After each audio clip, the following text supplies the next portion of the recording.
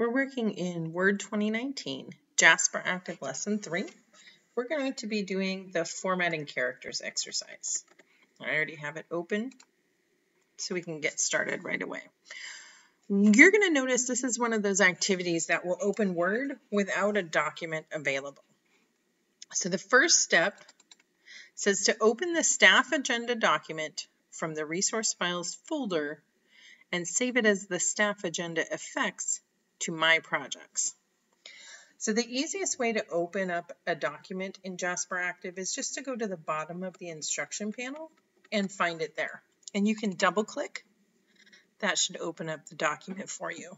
And you can double check up here in your title area to see that you have the correct document open. So this one says staff agenda, excellent.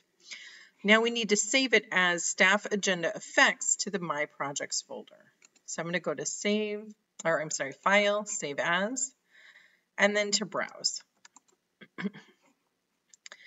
To browse, I'm going to go to this PC, Windows C, and find my Jasperactive folder. Now yours might be in a different spot, so pay attention to that, but really you're looking for where that Jasperactive folder is.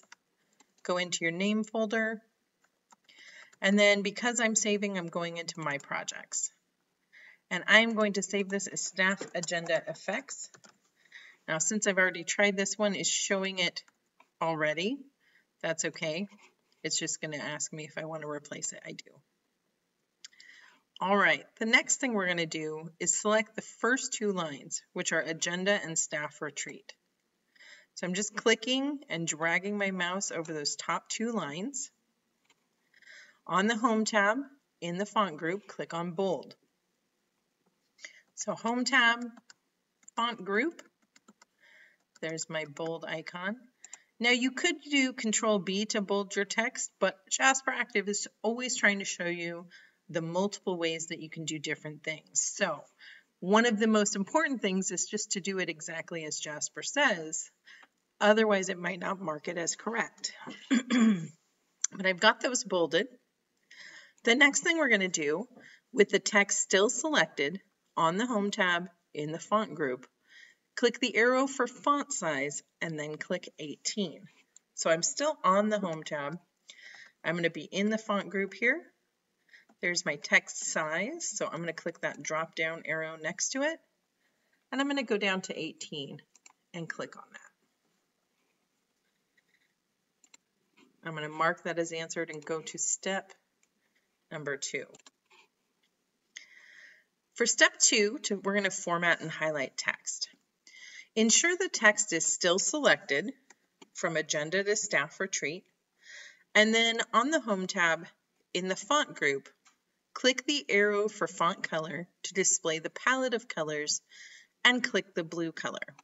So one thing I want to point out is that we sometimes forget that we're actually working in two separate programs.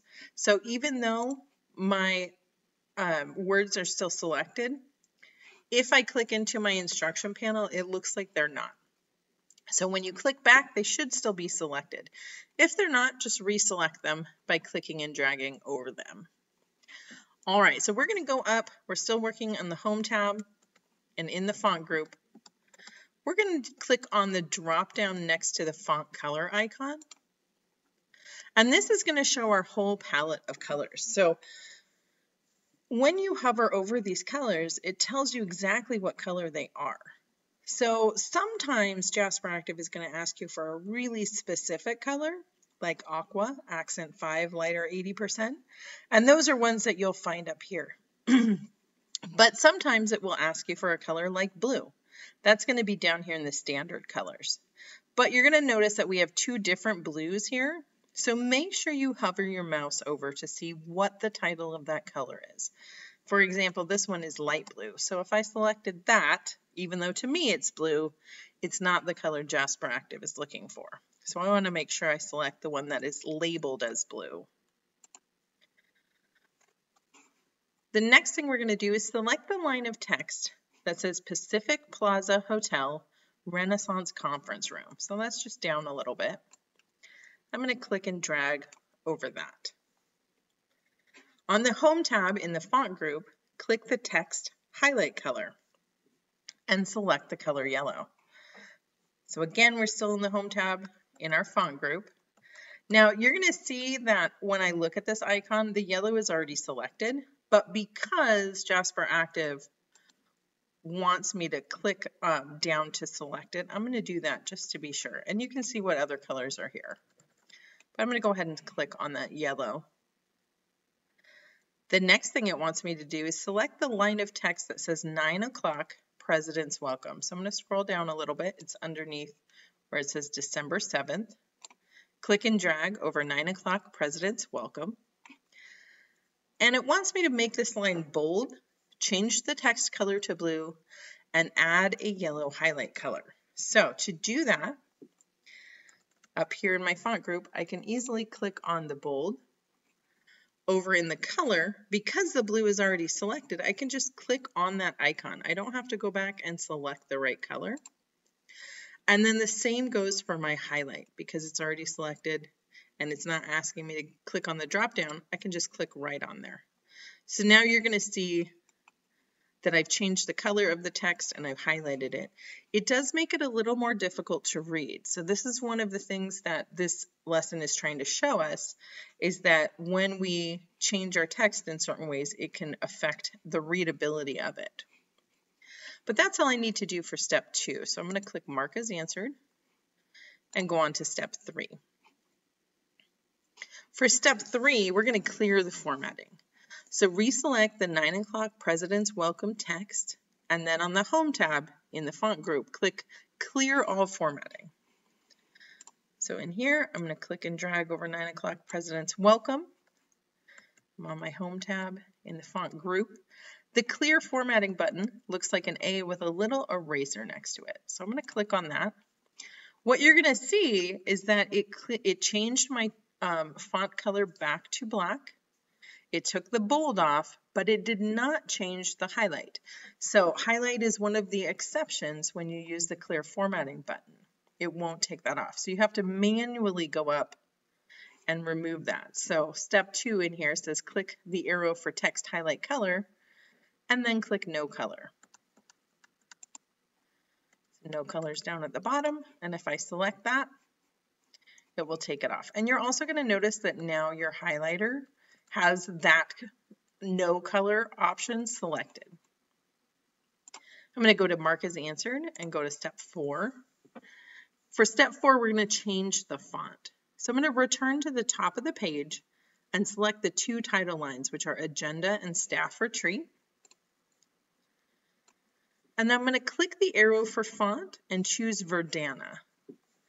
So up here, Home tab, Font Group, there's my font styles. I'm going to click the drop down. Now Verdana starts with a V, so I know I can just grab my slider here and I can slide it all the way down to the V's. And there's Verdana.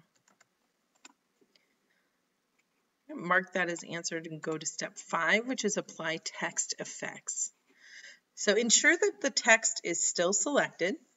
So Agenda and Staff Retreat. On the Home tab, in the font group, click the Text Effects and Typography icon. All right, so I'm clicking back here. My 2 lines of text are still selected. Home tab, font group. There's my Text Effects and Typography. Now it's going to show me a whole lot of options here. So it opens up kind of like a gallery. And then there are ways down below that you could actually edit it yourself. But what it wants me to find is Gradient Fill, Aqua, Accent Color 5, Reflection option. All right, so and it tells you in here it's the second row, second option. But if it didn't tell me and I was looking for something specific, all I need to do is hover over these and it tells me exactly what they are. So second row, second option. There it is. It says Gradient Fill, Aqua, Accent Color 5, Reflection. I'm going to select that. That's what it looks like, and I'm going to save my document. So just up here in my Quick Access toolbar, I'm going to click Save. I'm going to mark this one as answered and submit. And that's it